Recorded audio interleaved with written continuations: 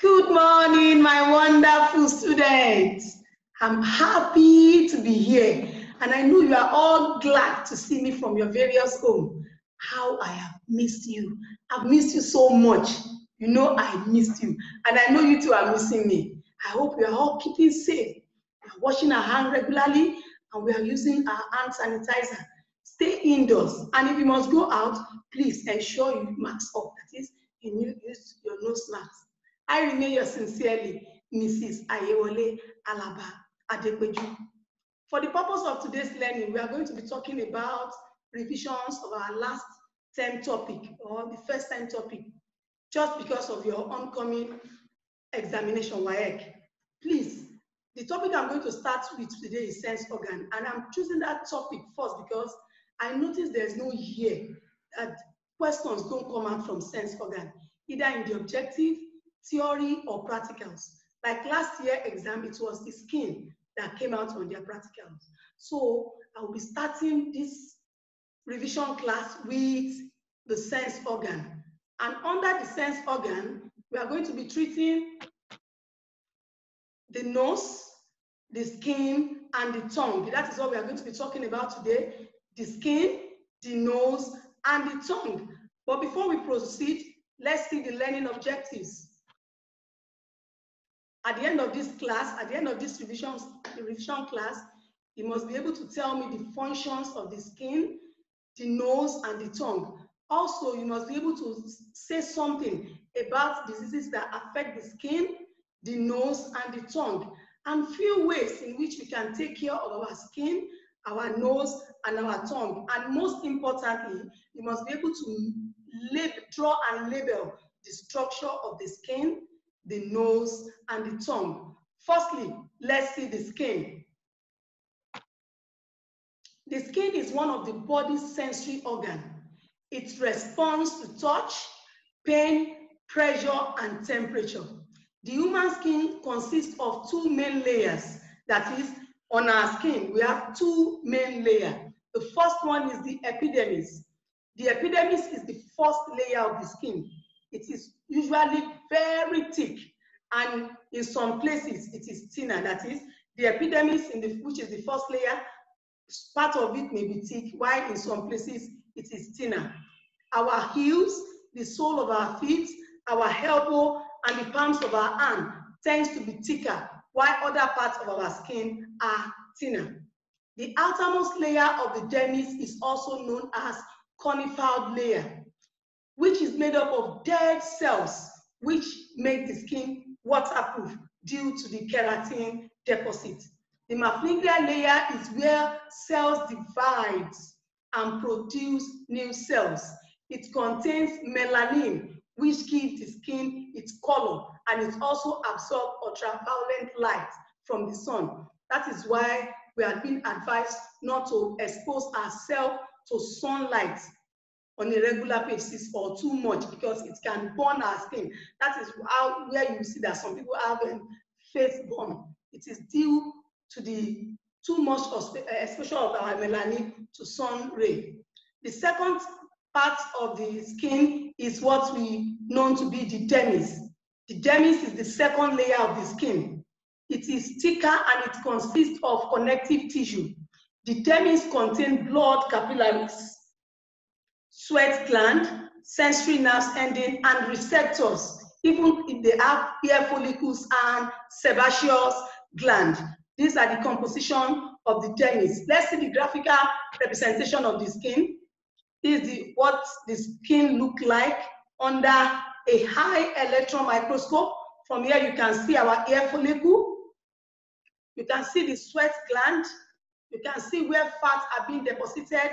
This is the connective tissue. We have the blood vessels, and this is epidermis, dermis, and hypodermis. This is what the structure of our skin looks like under an electron microscope. Now let's go to the functions and diseases of the skin. Our skin serves the following functions. One, it serves as protection against harmful microorganisms by the conified layer and the melanin, which prevents damage from the ultraviolet rays. Its function also, it helps to maintain temperature regulation.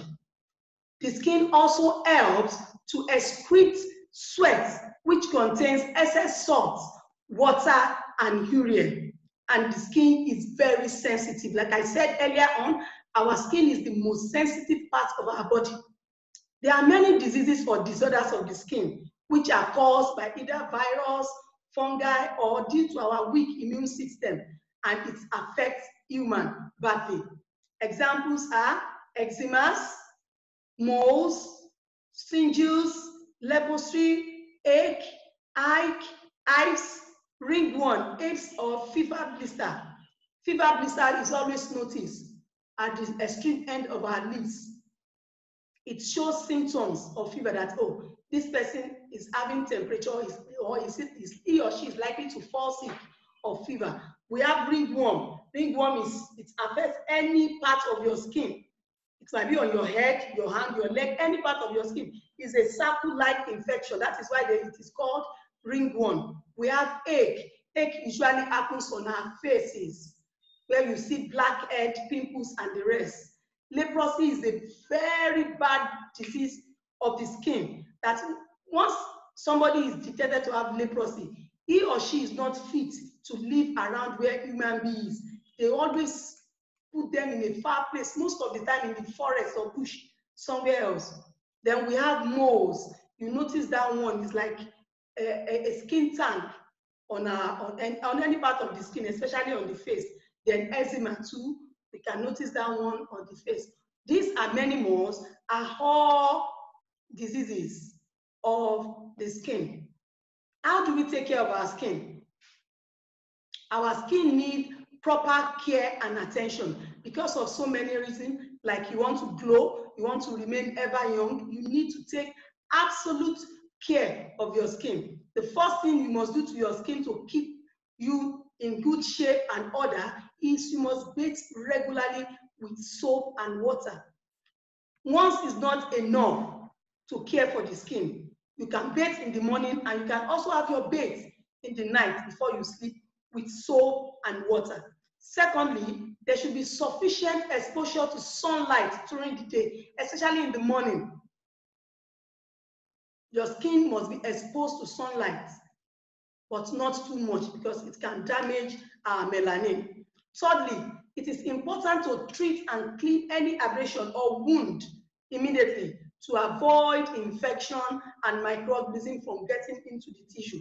Once you notice any wound on your skin surface, it is advisable that you treat it very well, either with cream or tablets or injection, in whichever case it may be, to avoid infection or even microorganism entering the tissue.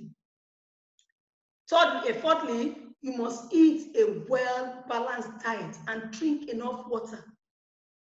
You must eat good food, not that you will eat rice in the morning, garri in the afternoon, eba at night. You know, all carbohydrates. You must eat a well-balanced diet. You take enough carbohydrates, enough protein, fruit and vegetable. And above all, you must drink enough water every day. At least 200 ml of water in a day. You drink water at interval. You can help yourself by setting an alarm on your phone to remind you to take water, maybe every 1 hour. You need sufficient water in your body system to make your skin glow and more healthier. Also, you need regular exercises because it promotes good body system and healthy glowing skin, like I've said before. Exercise regularly. You don't have to come out every day to do exercise. You can be in your room, do about 10 minutes exercise. Sometimes in my own case, I do in my bedroom. I do like jogging. I run in my bedroom on a spot. I sweat it out and immediately I have my bath. It promotes good body system and it helps our skin to glow. That is why you see some people's skin are glowing. You'll be asking them, which cream are you using? Are you toning? Which soap are you using? No, they are eating good food, taking enough water, and supporting it with a regular exercise. And lastly, personal items such as clothes, towels, spoon, cups should not be shared. as it's contained, it can lead to contagious it easily. That is, if you share your clothes or your towel with another person, you don't know the infection or the microorganism that is on that person's skin. And once you use it, you'll be infected too. So it is expected of you that you don't share your personal effects, your personal belongings with anybody. From there, we go to the nose. This is also a sense organ. Like I said, we have 5 sense organs. We have the skin, the nose, the hair, the tongue, and our hair. So the next one is the nose. The nose is an organ of smell in human being, which contains what are called olfactory receptors. Without this receptor, you might find it difficult to smell. These are part of the olfactory system, and they are used to detect chemicals that are in the gaseous state. The stimulation of the receptor cells give rise to nerve impulses, which travel through the olfactory nerves of the olfactory tube of the brain. Thereafter, the brain interprets the kind of smell it is. That is, before you can understand what the smell of, like I've opened my food now, maybe it is fried yam and egg. Before you know that that smells signify fried yam and egg, there are some action that will have taken place in your system from the receptor to the olfactory tube before the action is being transmitted to the brain, which will now interpret the kind of smell. It is when the brain has interpreted the kind of smell, that is when you'll be able to say that, oh, it is fried yam and egg. The nose can be cared for in various ways. That is, what are the ways in which we can care for our nose? One is to maintain a daily nasal cleaning with saline solution. What do I mean by saline solution? Just the normal, our ordinary water, and if you like, you can just add just little drop of salt to make it saline. Then you use your cotton wool, dip it inside, and you can use it to clean your nose. You don't use one for the two noses. You use one, you dispose it, then you take another one, use it to clean the second one. That is how to maintain a daily nasal cleansing. Secondly, avoid smoking and second-hand smoke. That is, you don't smoke cigarettes, don't smoke anything. Avoid it, and avoid second-hand smoke. What do I mean by second-hand smoke? Maybe somebody cooking with firewood or charcoal, or maybe smoke from a generating set. Avoid those second-hand smoke. Also, avoid carpets to reduce the contact with allergies. It is advisable that most homes that we don't use, the one most of us refer to as rugs, we should avoid it in our living home to reduce the contact of allergy, because when you are sweeping or you're in the process of trying to clean it, you can see anybody around will be sneezing. That is because the person is having allergy with the contact of the carpet, and it is dust. Fourthly, let's keep humidity in our home at 55%. That is, our home should not be too cold, should not be too hot. It should be balanced, at least 55%. That is why it is advisable that we open our windows for cross ventilations. That is, what air inside should go out, while fresh air from outside should come in. That is keeping the home humid at 55%. Avoid dust and dusty room. Like I said earlier on, we should avoid dust in our room or in our environment. Don't pluck your nose hair. We all know that there are hairs inside our nose. We are advised not to pluck it. That is, don't remove it. It serves their purposes. Avoid nasal spray. Like we use spray for our armpit or our body. Avoid spraying your nose with nasal spray. It can be dangerous to you and to your health and to the organs of your body. Lastly, avoid nose surgeries. Like some people will say, oh, my nose is flat, my nose is like this, I don't like the shape, I want a pointed nose, I want a more, people with their cosmetic surgeries. We advise that we should avoid nose surgery because it can lead to another thing. There are people that are living with problem of nose due to one surgery or the other. These and many more are the ways we can care for our nose. Let's see the graphical representation of how the nasal area looks like. We have the nasal cavity here, also the oral cavity, the one that almost leads to our mouth. We have the pharynx, we have the epiglottis and the larynx. Those are the major areas of our nose. Now let's move to the last one, the last revision for today, which is the tongue.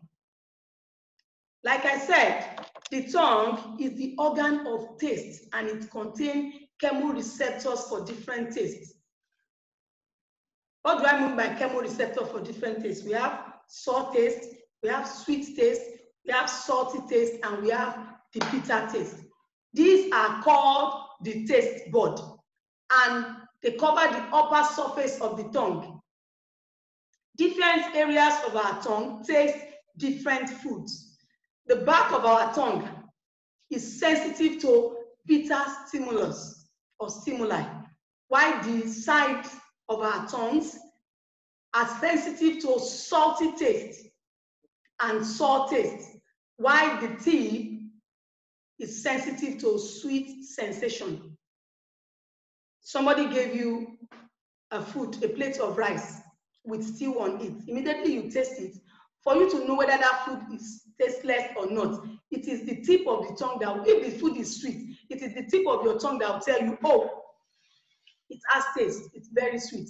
If it is bitter or sour, the side will tell you that. If it is salty, there are different parts of the tongue will tell you the chemoreceptors of each of the food you are about to taste. We have different factors that affect the taste of our tongue. Temperature of the food that you are going to be tested. Secondly, the state of health of the taster, the person that wants to taste the food. How is he or she physically, mentally, and emotionally? The third one is the number of food being chewed at the same time. That can also affect the taste of the tongue by tasting a particular food. Lastly, whether or not the nostrils are closed when chewing the food is also another factor that can affect the tasting of the tongue. We have different factors that can affect taste by the tongue, but these are the few ones for this revision class. How do we care for our tongue?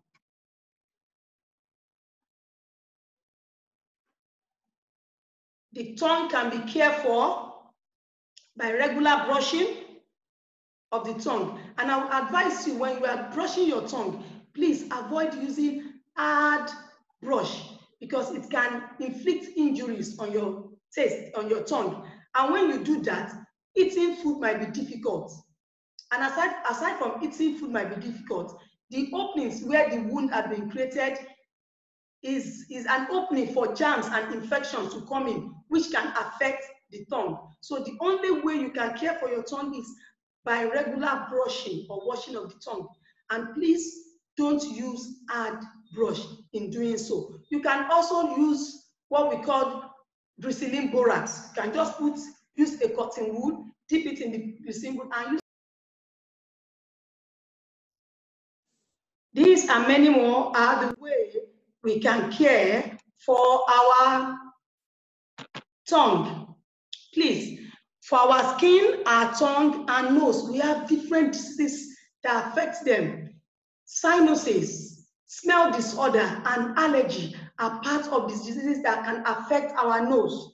While for the tongue, we have tumorous cancer, hypothyroidism, we have Kawasaki disease, we have tongue swelling. It can also be infected by yeast or fungi. And there's another one which is called giantism. That is, you will notice that the tongue is getting bigger or becoming bigger than normal. These and many more are the diseases or disorders that can affect either our skin, nose, and tongue. And with this, we have come to the end of today's revision class. Please, let's use our recommended text, our notes that we have written in our exercise notes. You can read more on this topic by getting your Excellence in Biology for Junior Secondary School by F. Fakeye and Essential Biology for Senior Secondary School by MC Michael. I'm so glad to be here, and I know you are all happy to see me today. See you in next class.